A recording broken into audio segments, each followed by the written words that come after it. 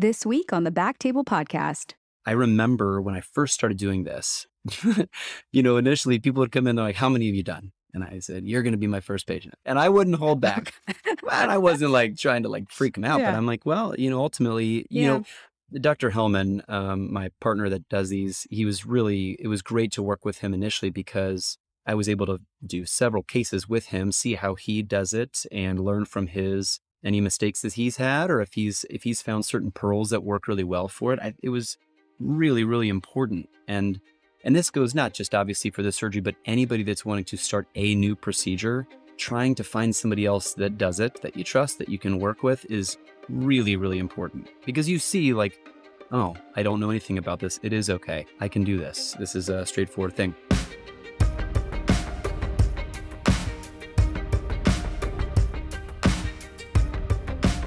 Hello, everyone, and welcome to the BackTable ENT Podcast, where we discuss all things ENT. We bring you the best and brightest in our field with the hope that you can take something from our show to your practice. Hey, everyone, really exciting news. Our listeners asked and we have answered. We now have CME available. You can get AMA Category 1 CME for listening to BackTable and then filling out a reflection. You can find the CME links on the episode pages at backtable.com, or you can also find the CME links in the show notes. It's a small cost for the credit, much less than you would spend at a conference, and it helps support the show. Powered by CMEFI, using AI technology to bring the right education to the right place at the right time.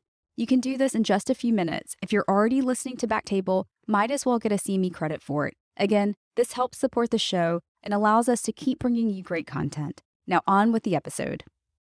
My name is Gopi Shah, and I'm a pediatric otolaryngologist at UT Southwestern here in Dallas, Texas. And today I have a very special guest. I have Dr. Matthew Hensler. He's an otolaryngologist practicing at Christ Hospital Physicians ENT in Cincinnati, Ohio. And he is here to talk to us today about the hypoglossal nerve stimulator for adult OSA. Welcome to the show, Matt. All right. Hi. Thank you. Matt, can you first tell us a little bit about yourself and your practice, your training, your background? Sure, yeah. So I am from Middletown, Ohio. So it's a little bit north here of Cincinnati, about 30 miles, and born and raised there. Went to the Ohio State University for undergrad. Hence the D. For sure, we got to emphasize. I think we're still doing that.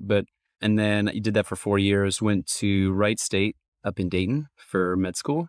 And after that, came to Cincinnati at UC for general ENT residency. I didn't do a fellowship. I just came straight out of training and joined Christ. And that was 2015, which continues to get further and further away. I can't believe it's that long ago. So back in 15, and then, I do general ENT at Christ. And we kind of work within Cincinnati and Northern Kentucky. And that's about it. And we live in the city and we have kids and a dog, and that's there great. You go. Living the dream. Yeah. So you went to University of Cincinnati. That means, were you in the same training period, or would you have crossed over with Eric Gentworker? Oh, yeah, Eric. Yeah. Oh, we're great buddies. So Eric was ahead of me in training by a couple years. So yeah, we're really good buddies. That's where we met. Yeah. I love Eric. He was a partner with me for a little bit in Dallas, and of course, is a colleague that and friend that I'd love to continue to text and talk to. Yeah, no, he's done such a cool job of, taking your training and being able to broaden what you do. And it's not just like the straightforward do surgery in clinic. He's really been able to broaden himself. It's a cool thing. Yeah, it is. All right. Well, let's get into it a little bit. Yeah. Did you do a lot of hypoglossal nerve stimulators in your training? Because I feel like this is something that's a little bit relatively-ish new, right? Yeah, no, it is pretty new. Actually, I did not. I didn't do any in training. So I think the FDA approval came around 2014 for the procedure. So when I finished in 15, I hadn't done them at all. And I actually got approached by one of the companies to consider doing it towards the end of 2019. And at that point, I'm somebody that I like to see the results of something before I do it. Like if something's new or if it's a new medication or whatever, I like to see the outcomes. And this was hard to do because there weren't many patients running around with them at that point. And so after talking with a lot of former colleagues and, people really encouraged me to look into it, And then from the company's perspective, since we work in Cincinnati and Northern Kentucky, I was doing more of a Northern Kentucky reach, and they didn't have anybody around there offering it. So I was able to provide that, and I did the training course, and it kind of took off from there. Yeah. And you said you have one of your partners that also, it's the two of you guys that kind of work together. Yeah, Dr. Hellman and I, the two of us are the people within our group that offer the procedure. And we're both, like I said, we're both based in Cincinnati. We kind of go to multiple offices, but he and I are the people that do it with us. That's awesome. Yeah. It's nice to have good partners, especially when you're building a program. Yeah. So you said Northern Kentucky and in the kind of greater Cincy area. How do patients get referred to you? Are patients coming in from, they find you, they come to you, pulmonologists? How are they referred? Yeah, that's an area that's still developing. So initially it was kind of hearsay that people would say, I heard the ad on the radio or I saw the commercial. And that still obviously happens. It's getting more commercial time. But now we've been able to kind of develop a little bit of a sleep, we have like a sleep coordinator within Christ now that works with pulmonology sleep medicine and can help kind of with care coordination so that we can optimize when patients show up. So if they come in and they haven't had a sleep study, we're trying to avoid that and maybe get them to see sleep medicine first so they can get their sleep study and then work their way into us. So it's still developing, but it's any variety of primary care. Cardiology is actually a developing area too because of the impact of sleep apnea on heart health. And you're getting more patients who say, hey, my coworker got the implant.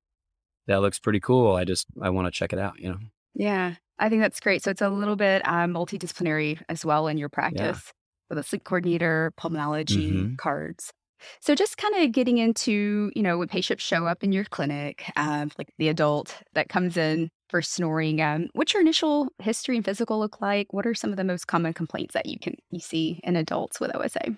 Snoring, snoring is so common and it's really tough to kind of distill that down and figuring out, well, okay, who needs a sleep study to begin with, right? Because plenty of patients who come in, if they snore and they feel like they've got pauses in breathing when they're sleeping, then they should probably just go ahead and get a sleep study to begin with. But it's a longer discussion, I think, when it's just seemingly regular snoring without concerns for sleep apnea, because there are still a lot of patients with that have underlying sleep apnea. So aside from talking to them about their snoring or figuring out perhaps what medications they've tried to help snoring to see, is it more nasal? Is it, or looking at their habits, is it because they don't sleep enough? Do they sleep heavier, or they have a heavy alcohol intake, so they sleep heavier? Those are impactful things. But aside from that, checking out the impact on their life. Is it just the sound of the snoring, so it's their spouse that's getting annoyed by it? Or is it actually that they don't get good sleep and they don't feel well rested?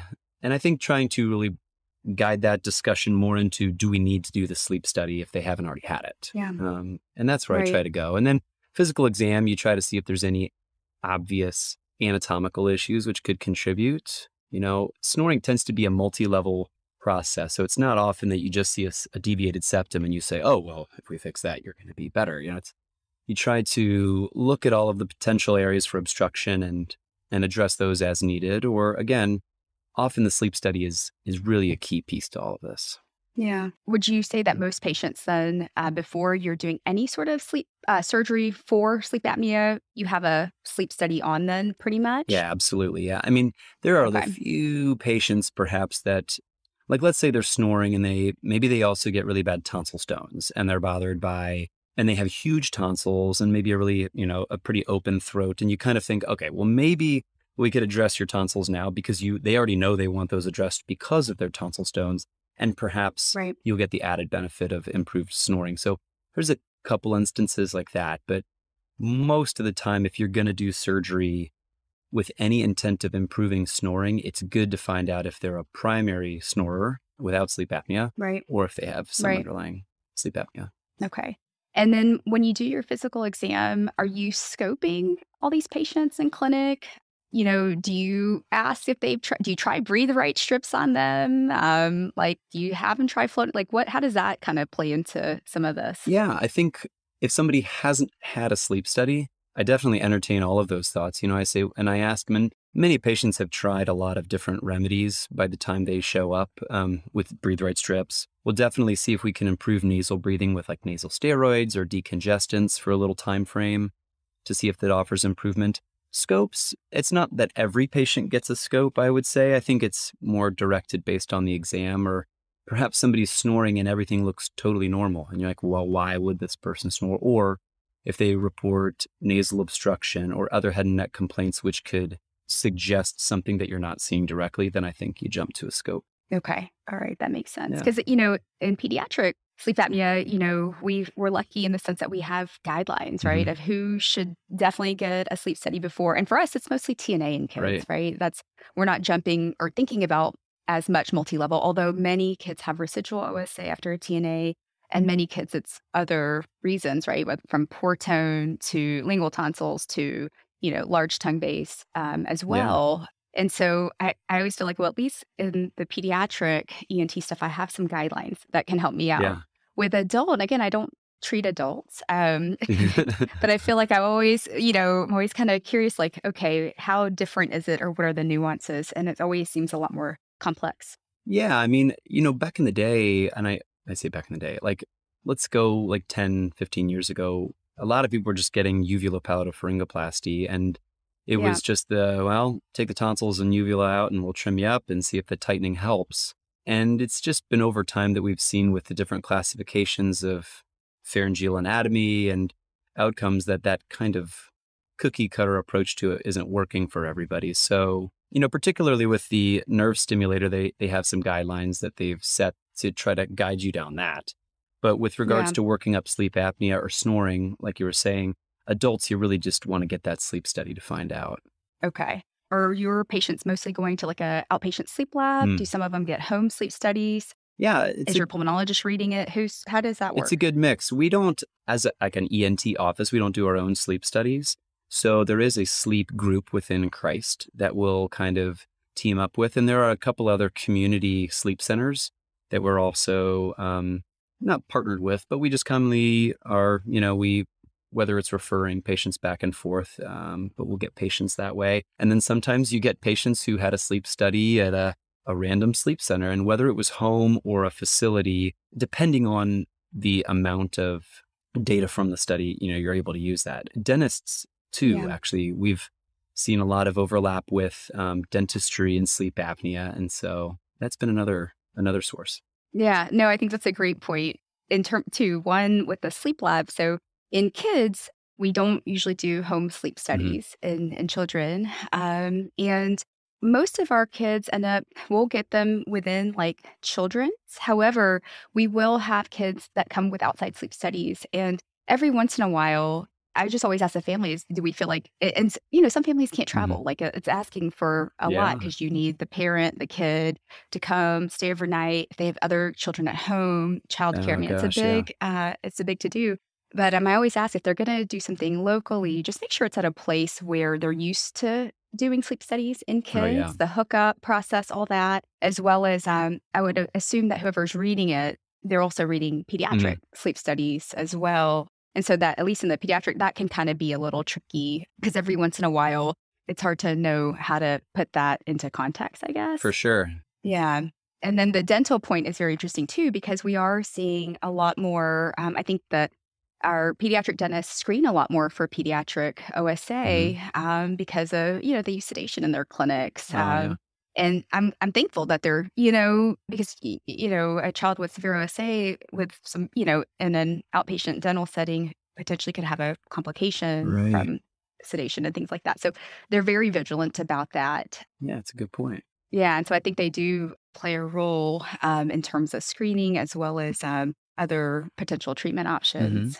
I think it's important to also include them at the table so we can figure out how to continue to have evidence-based and where different things play into the sleep algorithm, I guess. And to that point, like figuring out, there's plenty of people that come in to see me with this, and I feel like I talk more people out of surgery than I do into surgery, right? I mean, and dentistry is a big component to that, dental appliances, and it's not like it works for everybody, but I do think that's become a more important piece to just consider in the big picture of sleep apnea. So finding somebody within your community or finding other people who perhaps do a good job of making appliances has been a useful thing. Yeah, no, for sure. And I think that in the last probably 3 to 4 years, even in the pediatric population, the role of dental appliances, it's not well defined, Yeah. but that option is becoming there. Yeah. And I think that patients, it's not like a ton of patients because one, insurance doesn't cover it. So it's cash. And two, these are kids that they have to wear something every night, right?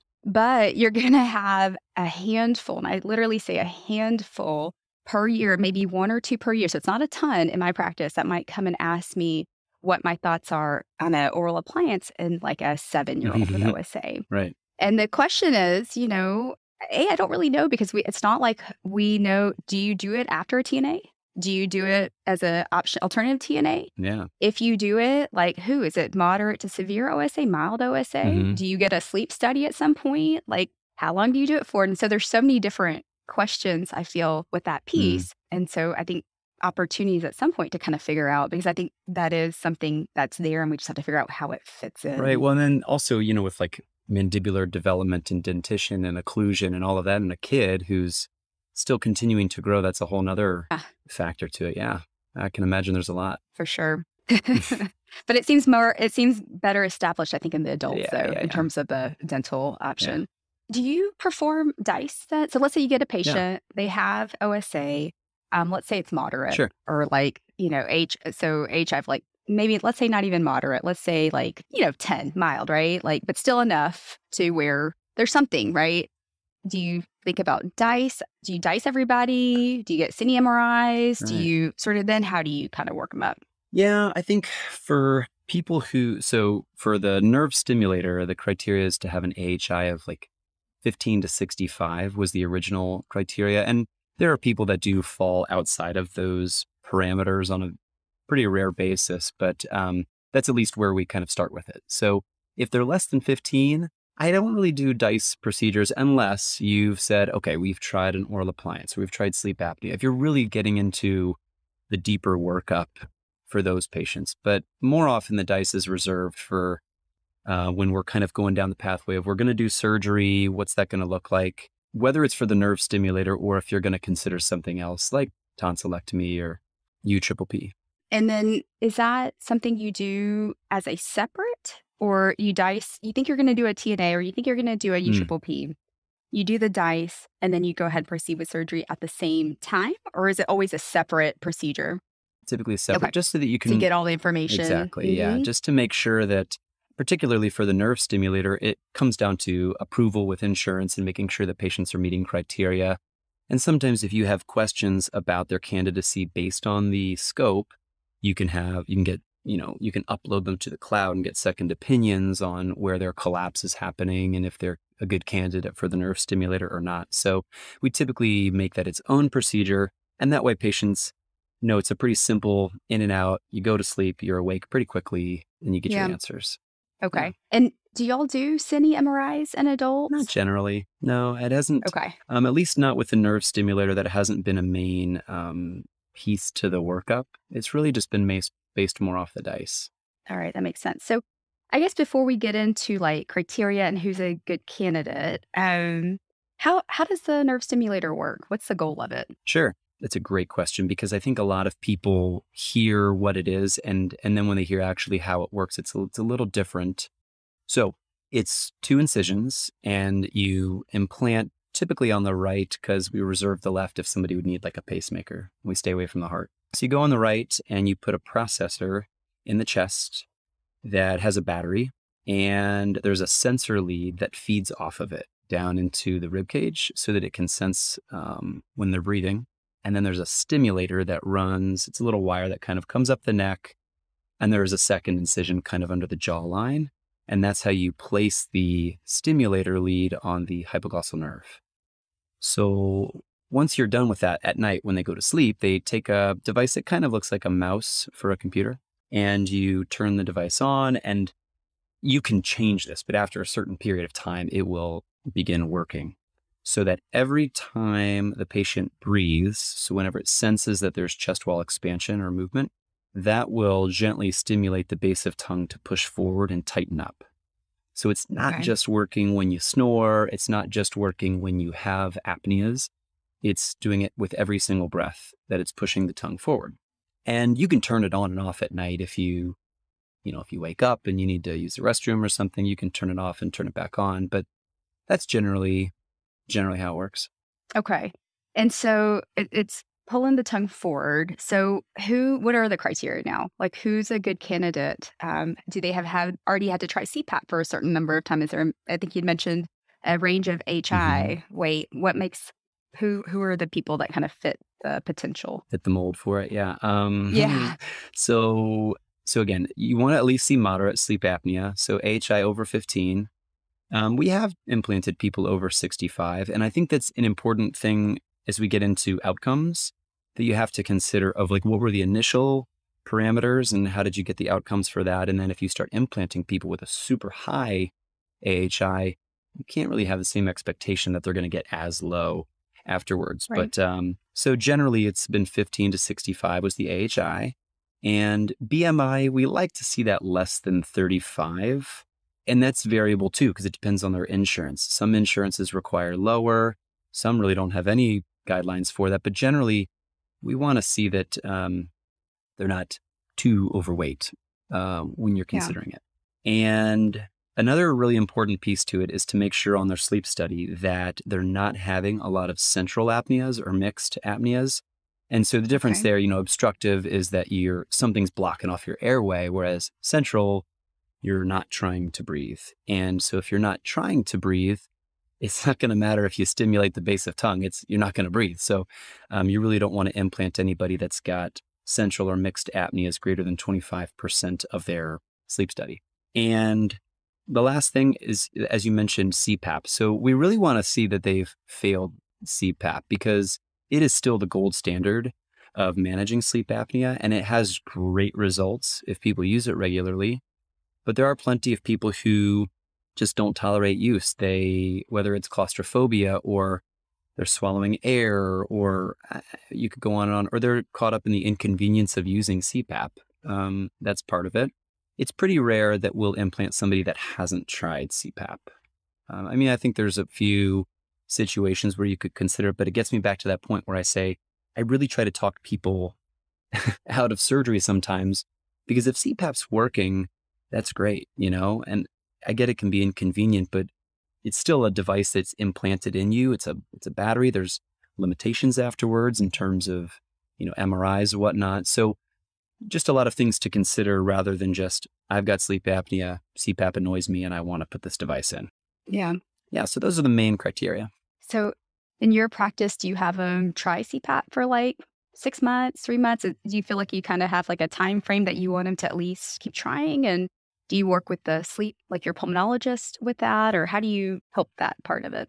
Yeah, we work pretty well with pulmonology. So often we'll at least try a month, and they're able to, look at the device and see how much they're using it, how long at night how much adherence they're having to using the device. And you kind of take that all in perspective. And really, it just boils down to if they've tried the CPAP and they're just not doing well with it. If we get to that point of the discussion, that's when we just say, okay, you could consider the implant. So you described 2 incisions, one in the chest and one kind of maybe submandibular area. Do you monitor the marge for that, or do you just go below the gland, or is that a concern? Like, how do you monitor? Yeah, for sure. So it's really interesting you bring that up. I feel like in training, we're always taught like 2 finger breadths below the mandible to avoid the marge, right? Like we avoid that nerve at all costs. And the way that this was taught to implant, you end up making an incision a lot closer to the mandible. It's more like a finger breadth because you're trying to find the hyoid and you find the midline and you try to split the difference and kind of extend it back from there. So you end up being, I think, a little bit closer anatomically to the marge. I don't specifically monitor it during surgery, but it is like, you can see their mouth in view when you have them prepped out. So you're able to tell if you're getting stimulation or if you're getting close. I've never had anybody that's had marge weakness afterwards because even though the incision is high, I still aim really low to get down on the bottom part of the submandibular gland just so you're not close to it. And then you work your way up. And then for the chest incision, are you like below the pec and the nipple? Like where is Yeah. that? And are you going down to rib? Like, do you have to worry about hmm pneumothorax? Like, how does that work? So when I first started doing the procedure, it was 3 incisions, and the one incision was a couple finger breadths below the collarbone. So that was for the device. And then the sense lead was down kind of, along, like if you come down under their armpit and you come across from the, just kind of like in like a bra line, it would sit down along the ribs there. So that was the 3rd incision, but we really don't do that anymore because now you're placing the sense lead within that higher incision. So it's 2 finger Okay. breadths below the collarbone, and once you've made a pocket for where the implanter is going to sit, you just kind of go through pec major and you bluntly divide it Okay. until you're getting down to the intercostals. And you try to find the nice plane between the internal and external intercostals, which it's not something that, again, in training, look, I never was dissecting down onto the rib. So Yeah. initially it was always a very like, oh my gosh, we're near the lung, it's right through there. Yeah. And you're definitely cognizant of it, but it's got some really, really good, safe anatomy to get to that level. And you develop the pocket between the 2 muscles, between the intercostals, and you feed the sense lead there.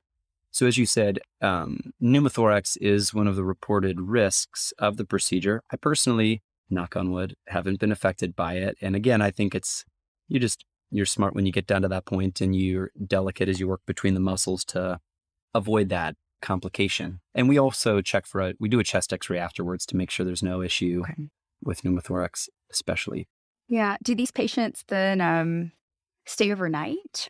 Do you have some that just go home the same day? Is this outpatient? It's outpatient. Generally the surgery, we schedule it for about maybe 2 hours or a little bit under that.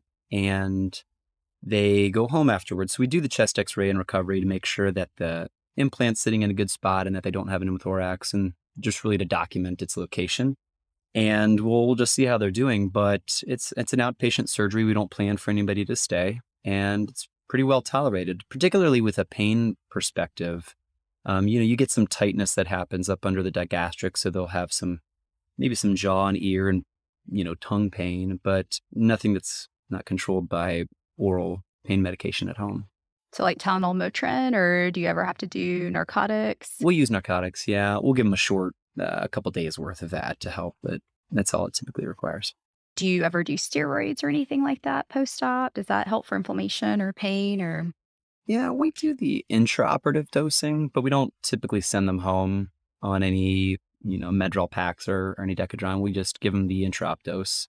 Do you have to do antibiotics since it's an implant? Yeah, I normally do. It's just because you just kind of feel like, okay, we're putting in a device in, you're in the mouth, it's some component of this. So I typically put them on a 7-day course of antibiotics just to have that. And do you just do like Augmentin, or what's your go-to for this? Typically Keflex. I just put them on Keflex, okay. and, again, knock on wood, I haven't had any issues. And we'll often we'll use antibiotic irrigations. Like when Okay. we've placed some of the, when you place the stimulator cuff, you'll kind of flush it with some antibiotic irrigation too. And again, ultimately, we haven't had any infections of the device, and we keep it pretty sterile. I shouldn't say pretty sterile. We keep it strictly sterile. We haven't had any issues with it, but putting them on antibiotics is really just to make it seem a little cleaner. Okay. That's good to know. And then how long do you have to wait before they can start using it or turning it on? Yeah. So Is there like a healing time? yeah, we'll have them, it's about 4 to 5 weeks after it's implanted. So they'll come in for a first post-op just to make sure the neck's healing well and they're not having any complaints or issues and that it's sitting in a good spot. And then generally it's a waiting game. I will say it's important to note, we do check the device once it's implanted. So we'll make sure that it's working, that you're getting good tongue protrusion, and that the tongue is not pulling back at all. Because it's really important when you place the device that you only include the branches of the hypoglossal nerve that pull the tongue forward, because you don't want to stimulate any of the retrusor branches. That's one of the, potential not downfalls of the surgery, but it would be a limitation of it if you start pulling the tongue back with stimulation. So we make sure of that, but then we turn it off. and they'll get it activated with sleep about 4 to 5 weeks afterwards. Okay. So in the OR, before you close up, you activate and then make sure that when it's turned on, the tongue is getting pulled forward. Yeah, we make sure that we get good sensing of respirations and that you don't have too much cardiac, interference with that sensation, with the sense lead. And we also make sure that the tongue is in a good spot and stimulates nice, and that you can go to a very low level of stimulation and not see any retrusion of the tongue. Do you have any special landmarks or techniques to help you feel like your sensors where it should be? Oh, yeah. How do you know? Well, when you're dissecting on the hypoglossal nerve, there are a couple little landmarks. Really, the main one is you're just looking for what we call the break point, where you can see these retrusor branches kind of extending up. And so we will use a nerve stimulator for that and kind of stimulate the inclusion branches and your exclusion branches. And you'll kind of tell when you'll isolate the nerve, maybe put a vessel loop around it to say, here's the branches we want to include. And then you use a little probe to stimulate them and make sure that your inclusion branches are stimulating well and that you're not including any of the retrusor branches. I see. That's pretty neat. Okay, Yeah. I didn't realize. And is that, this might be a dumb question, is that just like a NIMS monitor then when you're doing that? It's just like the straight up NIMS that we use for like a parotid or a thyroid or whatever. It's just that. Yeah. Okay, got it. And then, so you see them post-op. How is it common to have like a device infection or anything? What if you see like, redness or drainage at the chest or under the mandible? How do you treat that usually? It's a good question. I will say I haven't personally. I am just jinxing myself to death. I'm so sorry. I'm like, you're going to kill me after this podcast. Yeah, no, it's all good. But really, we haven't had any device infections. Pneumothoraces. Really, the main complaint afterwards is pain, or that people will say, "Wow, it's kind of tight up under here. I didn't think it would be that tight." And you'll see this mild kind of just thickening to the skin. And I think it's because you're doing a lot of muscle retraction when you're pulling on the digastric and the mylohyoid to get up along. You really have to go pretty distal on the hypoglossal nerve. So I think some of the retraction, and then you also attach the stimulator, or at least part of it, you anchor it on the digastric. And I think there's some discomfort with that I really try to make sure I tell people of beforehand, and maybe they're like, okay, yeah, it's tight when I swallow, but you often give them reassurance, and ultimately it goes away pretty quickly. And this might be a silly question, but no concerns about like oral dysphagia, swallowing immediately post-op, or weird sounds with articulation or anything? Yeah, no. Anything like that from swelling or anything? You'd be surprised. The nerve is very robust, so you don't get the seeing any weakness of the hypoglossal nerves. Really rare. I always tell people it's a risk, but it's a rare thing to see. So most swallowing, I tell people to start maybe with a soft diet at first. And once you see that goes well, you can go to a regular diet, whether that's post-op day 0 or whenever. You don't really hear of any issues with swallowing. You got to love a robust nerve. I know. Yeah, you can be, it is a very good nerve to work on for sure for that reason. All right. So you've seen them. They look like they're healing. Now we're like post-op week 4 to 6. They go back to POEM. And at that point, they can then help guide them of starting to turn it on using the mouse, putting it on the sensor portion or the lead, I guess, in the chest. And they can start, and they just put that on before they go to sleep at night. Yeah. And you just kind of hold it over it, right? Like you hold the device kind of on top of your chest where your processor is, and then you take it away. So it doesn't have to stay there all night. Okay. It just is there to turn it on, to activate it. And does the sleep pulmonologist then kind of adjust the settings? Like, how do you know, like, are there certain settings, or it just automatically kind of goes with your breathing? Right. And then that gets a little bit out of our wheelhouse a little bit, because sleep will manage a lot of those settings, but ultimately there are different configurations on the stimulator that they can adjust. So if you're not doing well with a particular pattern, they can change that. And in terms of the intensity or the duration, a lot of that is all modifiable.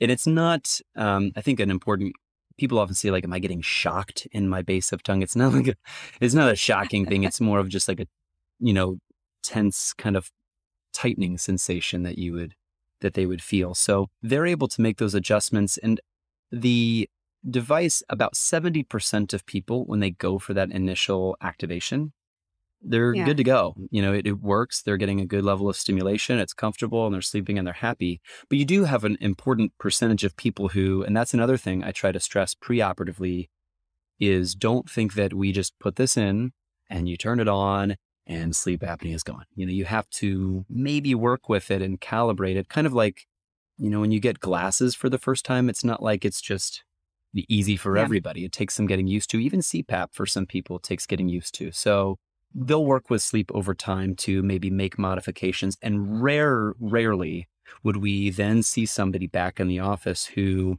hey, we've tried these different configurations. Maybe the sleep study, we're not getting them exactly where we want with AHI. So let's do a scope while they're out, turn on the device and see where our different stimulations are happening of the base of tongue. And you can kind of modify it that way too. I see. Okay. And so is there so you put the implant in, then you've turned it on about a month later. When do they get a sleep study again with a device on? Is that at that initial turn on or is it a couple months later? They'll do about 3 months generally just to make sure that the device is in. They're at a comfortable kind of, subjectively we're getting good improvement. And then you let them use that for a bit before you check the formal sleep study. So let's say you have the repeat sleep study at 3 months. What's a good outcome? I mean, you kind of mentioned, the AHI range is between, the indication is 15 to 65. And the higher, I would imagine, you start with in terms of resolution, right? The less that's going to be. I mean, it's the same way with OSA in kids. The more severe you start, the harder it is to resolve it or completely, quote, cure it to an AHI of less than whatever the minimum is. So what's a good outcome or how do you talk to patients about that? Yeah. Great question. So there were a lot of studies that have looked at these different registries where they've followed a lot of patients to see generally where are we starting with an AHI. Generally, they'll report median AHIs, and then you see where they wind up afterwards. And so they're still developing a lot of that longer term follow-up. But generally, they've brought people from, let's go the low mid 30s of an AHI, median AHI, and it brings them down to about 6 to 9. So you're about 90, but it's like just over 90% of people are brought down to no sleep apnea or mild sleep apnea, right? Wow. So that's really good. And again, it's still to tell people, don't think that we're going to put this in and that all snoring is gone and you don't have sleep apnea. It's more, this is your further down the road, or further down the line procedure to consider. So if somebody's not tolerating CPAP and they're just sitting at home with an AHI of 65 and not doing anything, if you can bring them down to mild sleep apnea, that would be awesome. It's really going to improve their long-term health. So I think the education up front is important with regards to that. But another parameter they follow is the Epworth Sleepiness Scale. So the perception by patients is really good. I think it brings them from perceiving daytime sleepiness to a lower number.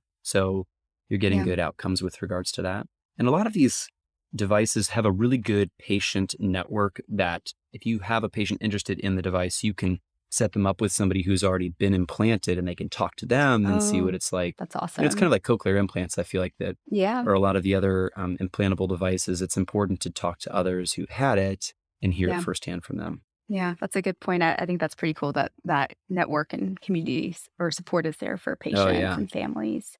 Yeah, it's really hard to see your long-term results. And that's what's been cool to work with sleep medicine and have now a coordinator that's kind of, we're following our own patients long-term and seeing our outcomes, which are the same as what you're getting on a national level.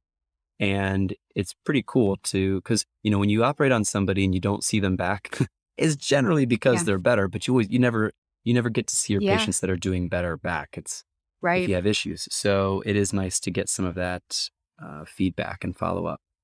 One other question, or actually in terms of candidacy, do you feel that the patients that do have lingual tonsils, for example, or, maybe have a slightly, I don't know, maybe some sort of elongation of the soft palate, or do you ever do those surgeries first and then consider staging? Or at that point, if you're thinking about putting a stimulator in, you've already bypassed all that. Like, are there certain patients you're like, your lingual tonsils are huge. Yeah. Yeah. That's actually We just need to get those out yeah, first. this happened pretty recently. I had a patient who, they're on kind of this track to consider the implant, and you do your DICE. And truly during this DICE, the tonsils, the amount of collapse that was just lateral wall collapse and purely tonsil, and everywhere else looks fine. You're kind of like, look, you don't fit the mold for needing a tonsillectomy. I totally get it. Yeah. But if you're younger, or if maybe they don't have, maybe their AHI is 16 and you're just creeping into candidacy. If I was young and that was me, I would say, okay, well then let's try the tonsillectomy or the lingual tonsillectomy. So I think you'll pick up on that with the DICE to make sure that there isn't a very exaggerated contribution to their sleep apnea, or if it's just the normal multi-level collapse and you go about it that way. So I think that's a great point because, in kids, tonsil size always isn't a predictor. You'll see kids in clinic with 4+ kissing tonsils, abnormal sleep studies, or kids with 1+, 2+ that you don't think much is there, and you might get a sleep study and be like, oh, okay. And then you take the tonsils out and they actually get a little bit better. And I always tell families they're kind of like belly buttons, like they're, I think when they sleep, they'll fall out, like fall into the pharynx when sometimes they're asleep, and maybe we just don't always appreciate it. One other question for you was, right now in kids, I think, we do the TNA, they might still have residual, moderate to severe OSA, they might need CPAP, maybe they can't tolerate it for like 6 months. Maybe you do a DICE or a city MRI, depending on where you practice and what you prefer. We will do, I feel like, because it's not approved, obviously, in under 18 yet, tongue-based surgery or lingual tonsillectomy, if that tissue is there. In terms of adult, like base of tongue surgery, is the stimulator replacing that then, like a posterior midline glossectomy or tongue-based reduction? Is this in lieu of that?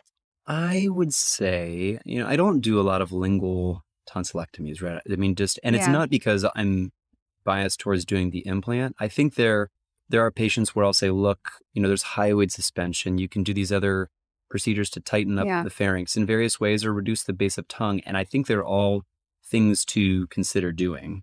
And you kind of walk them through. And I've even referred people to other physicians that do those procedures to say, why don't you talk to them about it, before you get this implant? Because I still put the implant as being far enough down the line right now that we want to make sure that it's either a specific area that you can't control, like tonsils or their palate or the base of tongue, or make sure you know of all of the other non-implantable procedures you could do, look at their outcomes and make that decision, sometimes for yourself. But yeah, I think if somebody's got exaggerated lingual tonsils and that's what's collapsing on their DICE, it's totally worth trying to do that rather than if there's somebody that can go through it medically based on their medical history or their age. Yeah, I think that's still something important to remember, that this hasn't just gone from CPAP to nerve stimulator, Yeah. And I think the questions I keep asking is because I still find it so hard to identify the level of obstruction, right? It's multi-level and it's hard to know exactly where and then what procedure's gonna help. Well, yeah, and it's an important point that you bring up, because on the DICE, really the main thing we're looking for the nerve stimulator is that they don't have lateral wall collapse. Because if you think if you're going to stimulate your base of tongue to go forward and they're primarily getting a concentric or lateral collapse, you're not helping that with the device. So the DICE is sometimes more important from an exclusion perspective as opposed to, oh, this is your level, so we should do this procedure. Right. So that's an important point.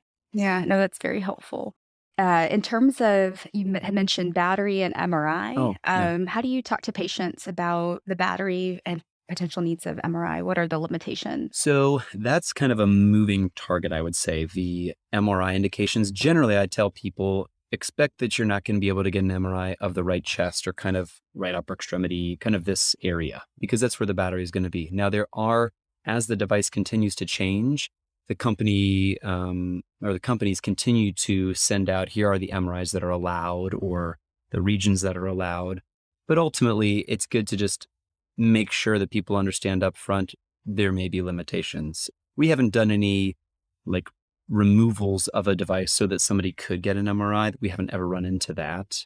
The battery itself lasts currently about 11 years. So we tell people expect that in 11 years, if and when the battery is not working, you can do an outpatient surgery just to replace the processor with the battery. And that's just your chest incision? Yeah, the high chest incision. Yep. So you just go through that. And so we'll get to that point someday once you get there. But the device also continues to, like I said, it evolves a lot in terms of what battery it is, what the MRI compatibility is. So it's just good to make sure that patients, ask about that and see what the most recent guidelines are and limitations.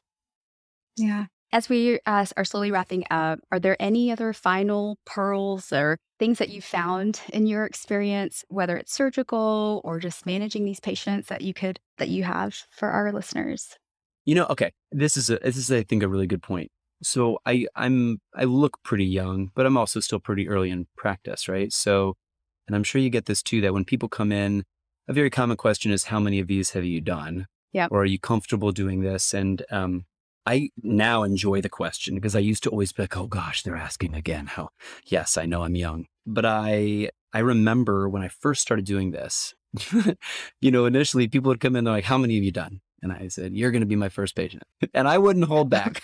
And I wasn't like trying to like freak them out, but I'm like, well, ultimately, Dr. Hellman, my partner that does these, it was great to work with him initially because I was able to do several cases with him, see how he does it and learn from any mistakes that he's had, or if he's found certain pearls that work really well for it. It was really, really important. And this goes not just obviously for the surgery, but anybody that's wanting to start a new procedure, trying to find somebody else that does it, that you trust, that you can work with is really, really important. Because you see like, oh, I don't know anything about this. It is okay. I can do this. This is a straightforward thing. So getting those discussions with patients initially was really tough because there were plenty of people that go, thanks, I'm going to go talk to somebody else. I'm like, I get it.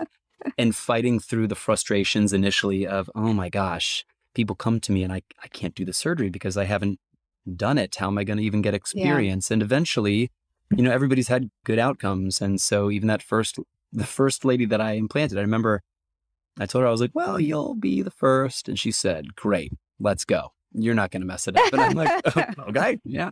And from there, it's been fine. You get to a point where you can comfortably say I think I've done upwards of 30 of them now, which factoring in COVID, where we weren't even operating for a period of time, that's been a good number to do over a year and a half or 2 years or so. So yeah, I think the pearl from that is for anybody that I didn't do it in training, you hear about it, it's interesting, but you can't figure out a way to see the outcomes of patients. So talk to other people who are experts in the field and get the encouragement from them. And then when you have the encouragement, try to find somebody that does it and just kind of take it one step at a time. And eventually, the practice builds from there. Yeah. Well, thank you so much for coming on the show, Matt, and sharing your experience. Congratulations on just building your practice and, just being a pioneer. Thank you for just being open with us. No you can find Matt at the Christ Hospital Physicians ENT in Cincinnati. Matt, are you on any social media where if our listeners wanted to find out more about you, they can get in touch with you or? No. I mean, That is okay. They can listen to this podcast and find out about you. That's how they're going to figure it out. Yeah, no, I don't have any other platforms that I utilize for that. I know. I lay low. I hear you. All right. Well, thank you for our listeners for tuning in. For our new listeners, thank you for joining us. And of course, any of our returning listeners, thank you for stopping by again. You can find us on SoundCloud, Spotify, iTunes, Apple, and Ghana. Please follow us on Instagram and Twitter @_BackTable ENT. We love feedback. Reach out to us for topics, ideas, speakers, or if you ever want to come on the show. And I think that's a wrap. Thanks, Matt. Thank you. Appreciate it.